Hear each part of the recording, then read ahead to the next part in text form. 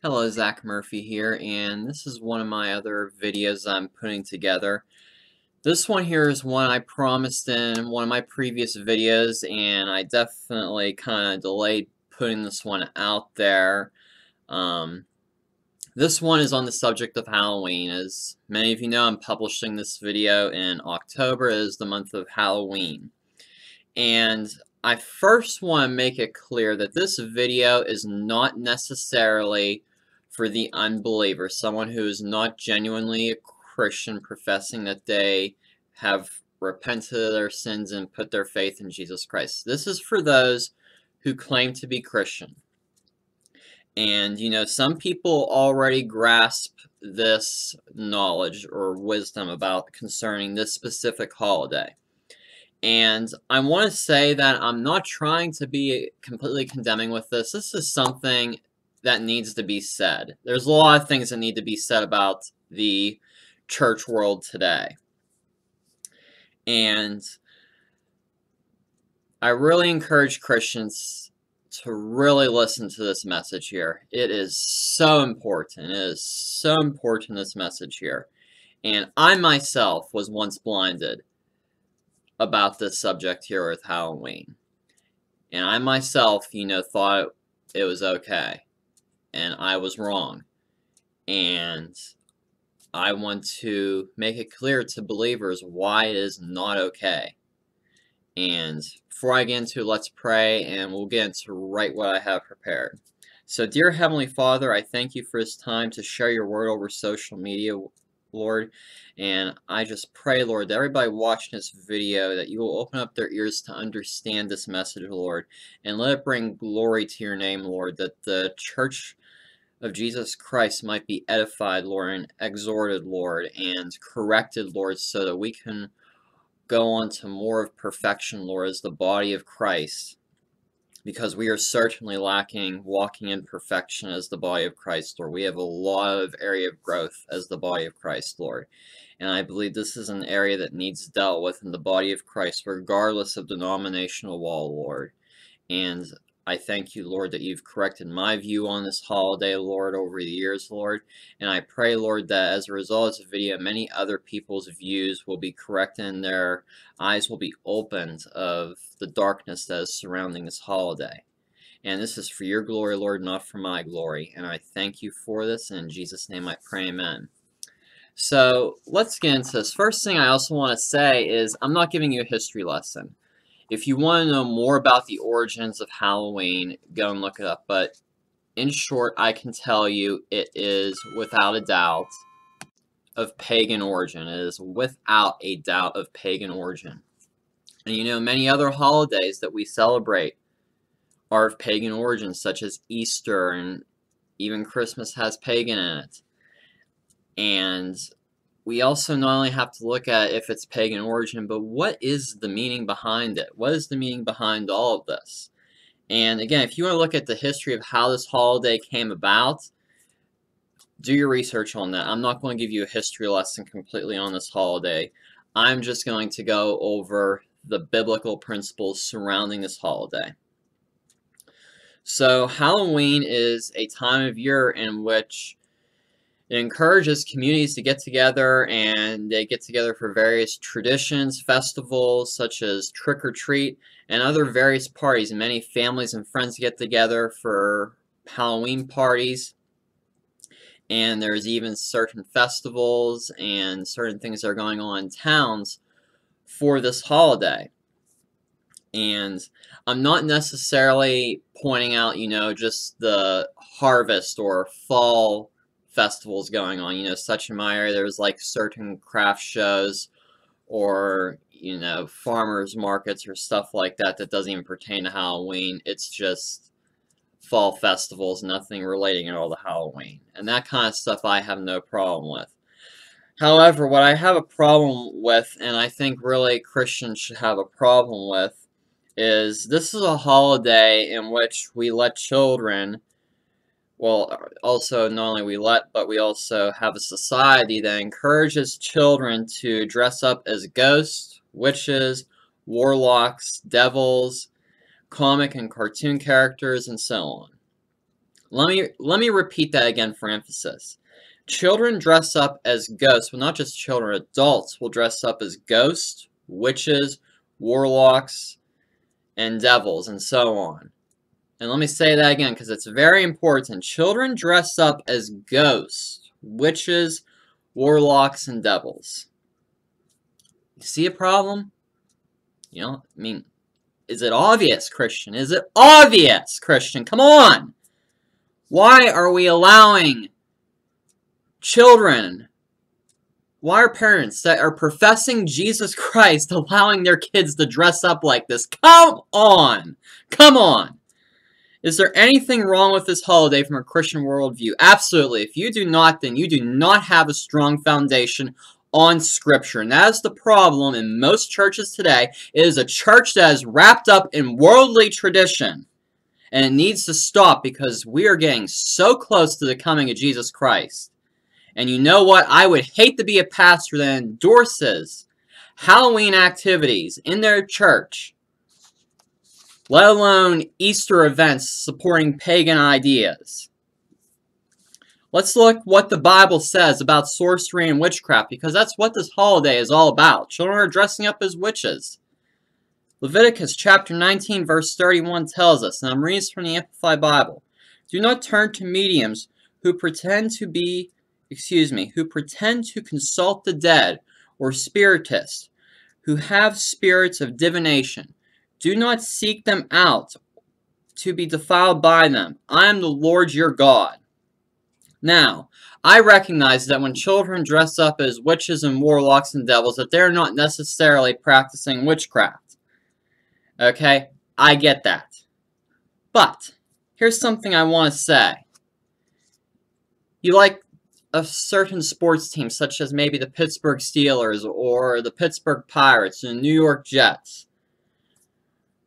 You know, if you support that sports team, if you support their players and, you know, the culture of that sports team, what's something you might do to show your support for that? You might wear a jersey. You know, you might wear a jersey, you might wear a hat or any other type of apparel. You might have a sticker on your car. What about if you like a certain political candidate? We see many yard signs out for Donald Trump and many for Biden. I should say some for Biden, but if you support a political candidate, you're going to see yard signs out for them. You're going to see people with stickers on their car. They're going to wear shirts that say voting for Trump, voting for Biden.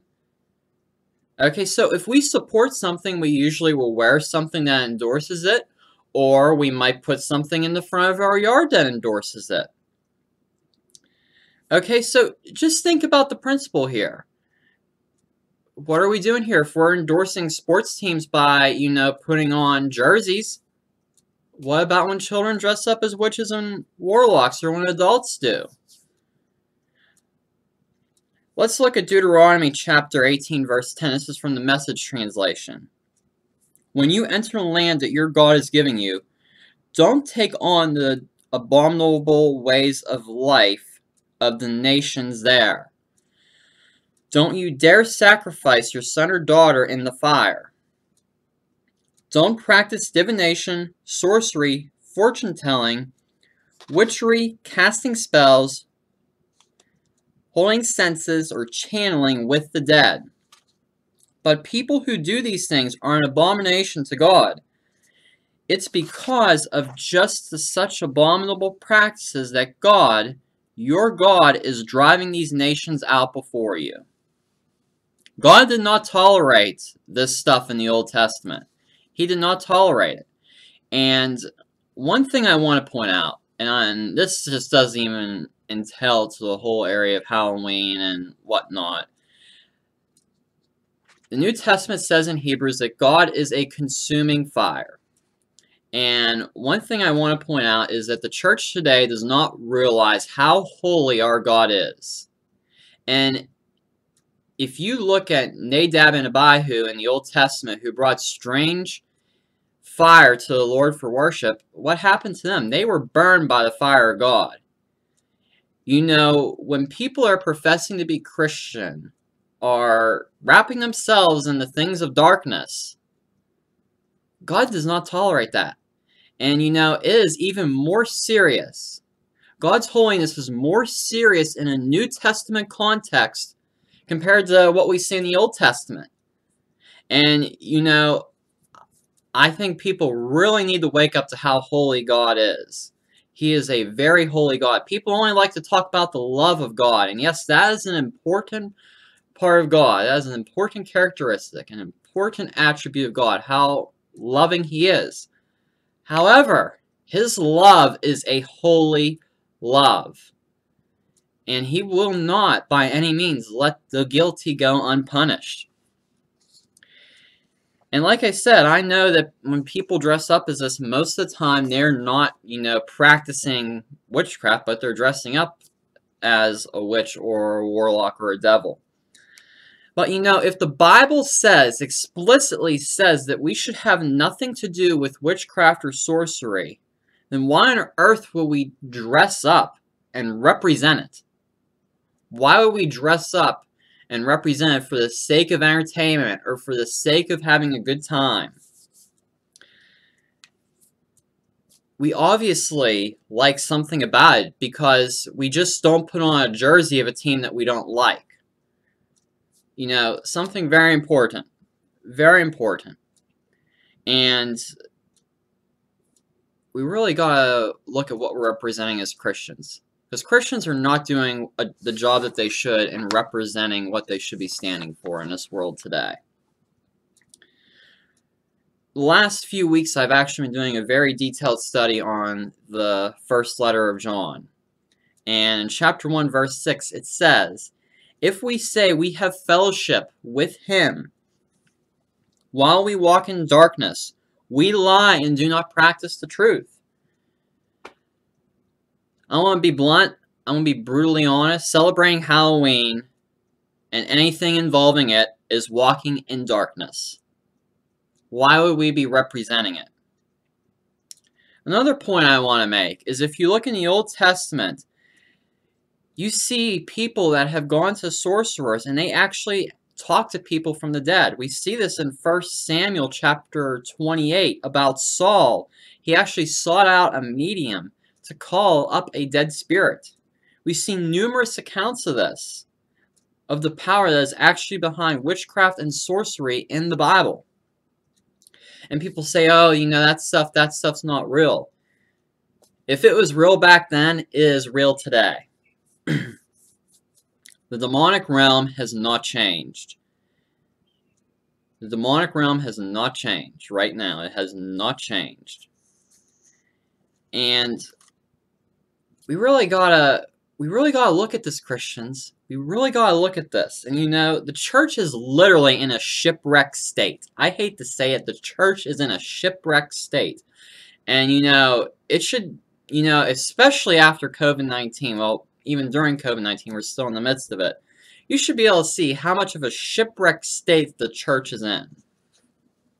Ephesians chapter 6, verse 12 tells us, "For we do not wrestle against flesh and blood, but against the rulers, and against the authorities, and against the cosmic powers over this present darkness, against the spiritual foes of the evil heavenly places."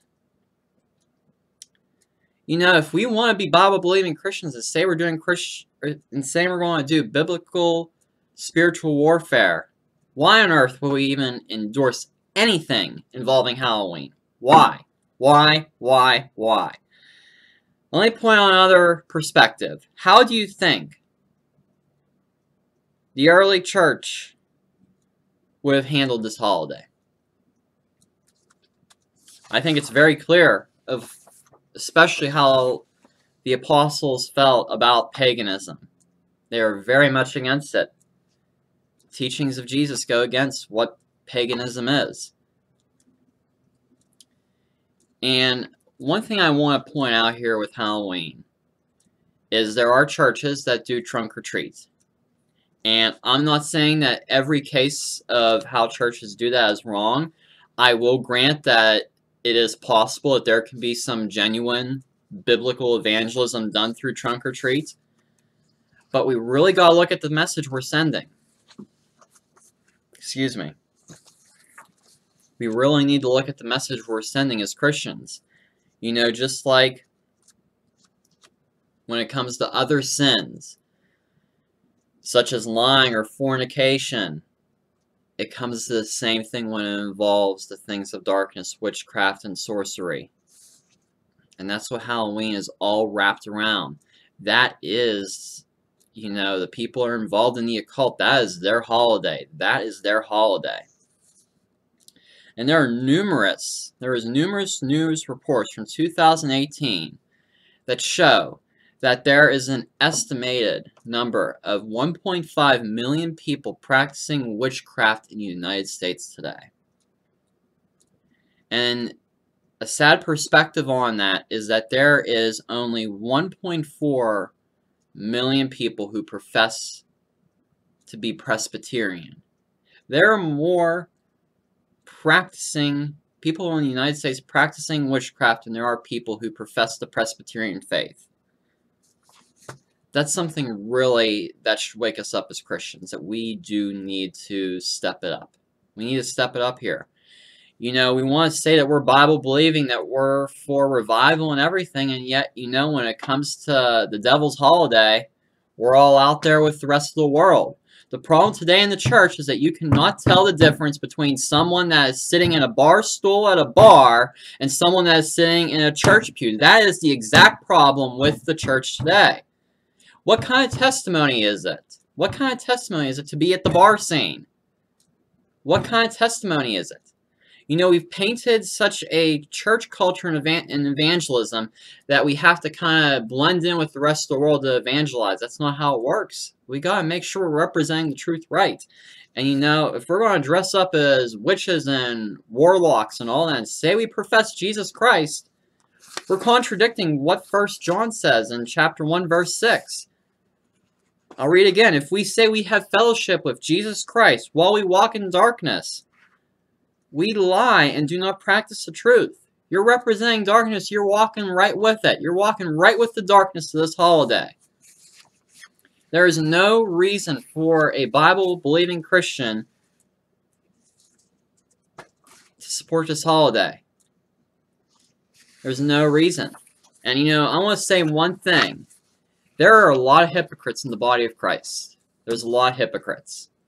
And, you know, the body of Christ is often compared to, and Scripture is often compared to a normal human body. And, you know, it compares like the duty of the leg, the duty of the arm. And it compares the parts of the bodies to various spiritual gifts. And, you know, one thing I want to point out when it comes to looking at the body of Christ as compared to a human body is, in a human body, if there is an organ that is foreign or something that's foreign, the body gets rid of it. At some point, it will get rid of it. Your body has an immune system that does that. There might be people in the church that are hypocrites. They're like foreign substances in the church. They're staying in the church claiming to be part of the church, but they're truly not. They're hypocrites. They're foreign to the actual true church, and one day they will be separated. They will be separated from the actual true church. Hypocrites will be separated. And, you know, we're living in, it's been going on for years, but we're living in a time where there is a lot of hypocrisy in the church. There's a lot of hypocrisy going on in the church today. And it's not just with Halloween, it's with a lot of other things. And one other thing I'm going to point out, I've pointed out before, is the Harry Potter books. If your children are reading them, if you've read them, burn those books. Burn those books. I will have to put the link for the video. I'll have to put the link for the video on my channel about a former witch that actually talks about the Harry Potter series. If you really look at this with the Harry Potter series, it is pretty much witchcraft dressed up as entertainment. And, you know, that is exactly what the devil likes to do. He likes to make things look like they're entertainment, that they are okay to accept. And, you know, it's just indoctrination of the occult. And another area I see where the occult is rising, not just You know, there's Christians that claim to be Harry Potter fans. I don't know how you could be a Christian at the same time claim to be a Harry Potter fan, because, you know, you're walking with the darkness of the devil, pretty much. Another thing is yoga, and there is an excellent documentary on yoga tied to the occult, and there's a lot with that. There's a lot with yoga and the occult, and we really gotta be familiar with the stuff that is involved with the occult. And it's all New Age. It is all New Age, and New Age is making its way into the church.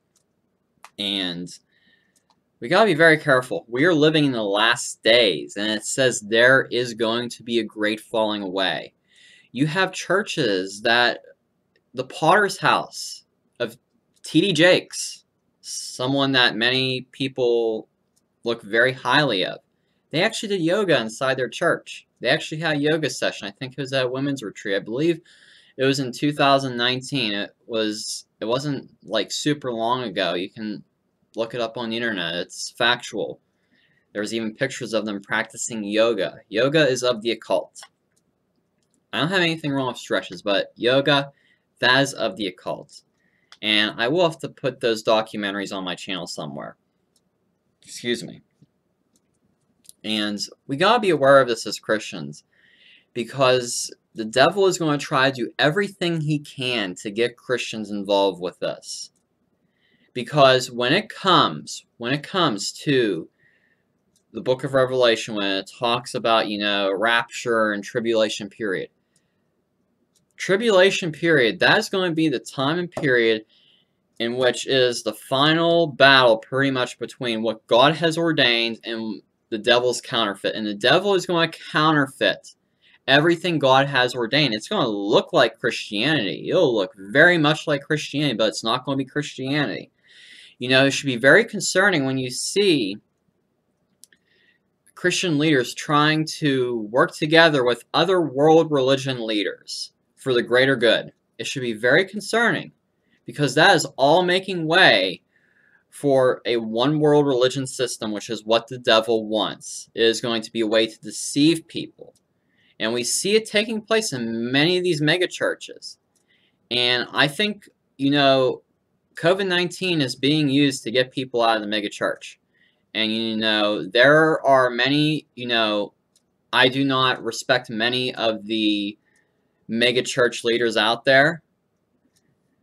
And I believe that in some of those churches that there are genuine believers. And I believe this is a way that God is using a situation to pull those people out of those churches so that they can be somewhere where there's much more sound doctrine than somewhere like Joel Osteen or T.D. Jakes. It's very sad what's going on in the church world today. And, you know, it's all coming down to the final battle of what God has ordained and the devil's counterfeit. His one world religion system is the harlot religion. The mystery of Babylon is the harlot religion. And there's a lot of great videos on all this stuff that's going on, all these things that these church leaders are doing that should be very alarming, very alarming. And one thing I see that's common is, you know, people that are of different, you know, faith backgrounds, they want to work together for the greater good. And yeah, that might sound good, but that's ecumenism, and that's very dangerous. Very dangerous, because doctrine matters. And, you know, some pastors, they don't like when you say the words doctrine and theology, and those are usually the ones that are in error or heresy. We gotta be very firm on our doctrine and our theology, and it's very important. We gotta stand up for truth, because part of spiritual warfare is actually standing up for the truth in the gospel of Jesus Christ, because that is the only thing that will save people. That is the only thing that's going to save people, is the gospel of Jesus Christ. And all this stuff that's going on with the occult pouring into the church should be very concerning to us. You know, churches will not want to talk about Halloween. Not many pastors are going to call Halloween out. And you know what? I think it'd be very wise for pastors to call Halloween this year. I think it'd be very wise. The church needs to realize people need to be woken up to the truth. People need to be woken up to the truth. They need to realize the evil is behind this holiday, and the evil is behind the things in the occult. The church needs to know what the occult is, because many people that are in the church are unknowingly following the occult. Many people are. The occult has, many churches, especially, I'd say in the charismatic and Pentecostal circles, are practically partnering with the occult, bringing in New Age or New Thought teachings, the law of attraction. You see that coming into a lot of circles right now, and it's very sad. It is very sad, and it's very dangerous. It is very dangerous. And, you know, we are, I've been saying this to people I've talked to that are Bible-believing Christians. Everything that is going on right now, this is such the perfect time for whoever the Antichrist is to rise, to come to power. This is the perfect storm for someone of that nature to rise to power. I could be wrong, this stuff cannot take place for another 20 years. I could be absolutely wrong, but you know what? The stage is really getting set for this person to rise to power. And regardless of what you believe, if you believe in pre-tribulation, mid-tribulation, however your view is on all that stuff with the end times, the church has to be ready. We have to be preaching the gospel that leads to salvation, not the gospel of the devil that is dressed up like Christianity but isn't. We have to be preaching the true gospel, because there are many people out there who think they're walking in genuine Christianity, and they're not. They're walking in something that is not of God. And we need to make sure we're getting the true gospel out, and we're making people, especially people that are Bible-believing Christians, aware of what the occult world is, because it is just going to grow more and more over time.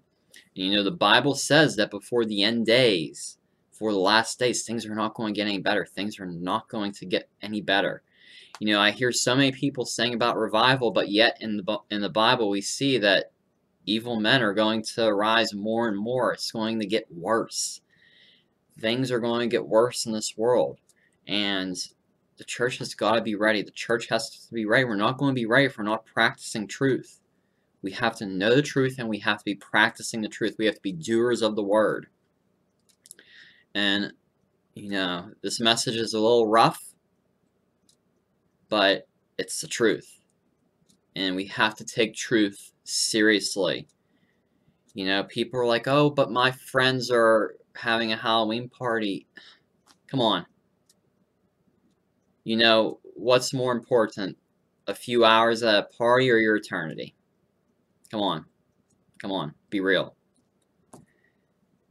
That's what I have to say about Halloween, and a little bit on the occult. I'm probably going to eventually throw a video together about the occult and how it's making its way into the church, because I've honestly had it up to here with seeing many people fall privy to the occult stuff. It is very sad. It's just very sad, and I think people need to be more and more aware of it.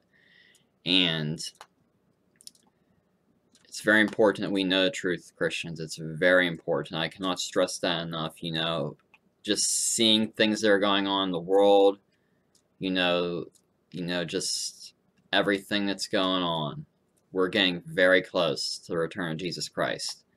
And, if you aren't where you're supposed to be at with your faith in Jesus Christ, then now's the time to really get in your prayer closet and make things right and get in the Word.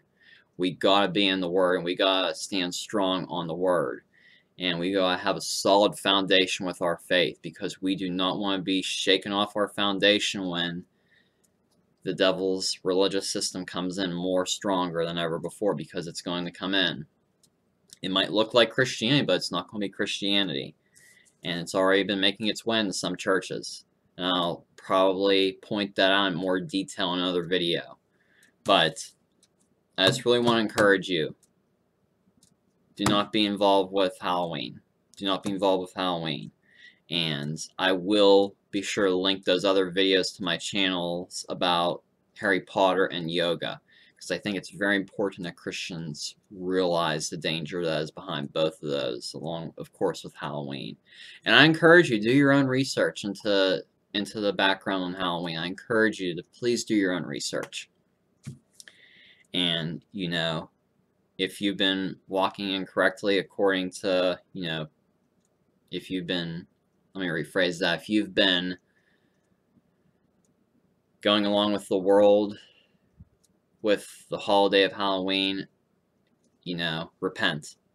Repent and flee from it. And get stronger, get a stronger foundation on the Word. And that's just what I encourage you with. This is not the time to be playing games with God. This is not the time to be playing games with God. We gotta be serious, Christians. We gotta be serious.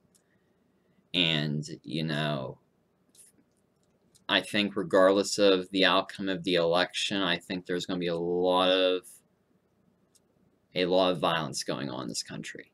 I think there's going to be a lot of violence regardless of who wins. And, you know, I can just tell from looking at how people are reacting to things that are taking place, regardless of what side of the political spectrum they stand on.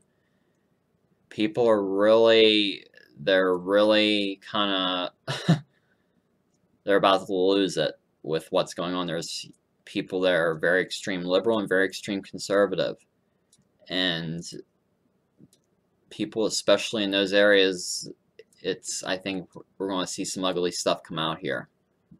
And I'm not, you know, giving a prophecy or anything like that, but I just see that as a pattern that I think that the violence is going to get worse. And we really need to be in God's Word now more than ever before. And we have to be representing the faith well. We have to be representing our faith well because we don't want to misrepresent the gospel. That's not something Christians should be doing. And that's why I made this video about Halloween. And I will be making one about the occult because it's something that needs to be dealt with. It's something that needs to be dealt with because this is only going to get worse. This will only get worse. And we gotta be ready. We gotta be ready for what's going to be coming up because I think we're going to see something that we've never seen before in this country. I think we're going to see something that we've never seen before in this country. I know many other people I've talked to feel the same way. And we just have to stand firm. We just have to stand firm. We gotta be in the Word of God. I cannot stress that enough. We gotta be in the Word of God. And, you know, many people are getting busy, you know, with, you know, different things in life. Make sure you're making enough time to spend time in God's Word, enough time in prayer, enough time in your private worship. Make sure you're spending your time wisely. And make sure that you're continuing to build upon your foundation as built upon Jesus Christ. That is all I have for this teaching. I hope you have a great week. Please be sure to share this teaching because many people need to hear this. So once again, thank you for watching. Be sure to hit that subscribe button down below and be sure to hit the bell button also so you get notified of future videos. So once again, thank you for watching. God bless you and have a great week and please stay safe.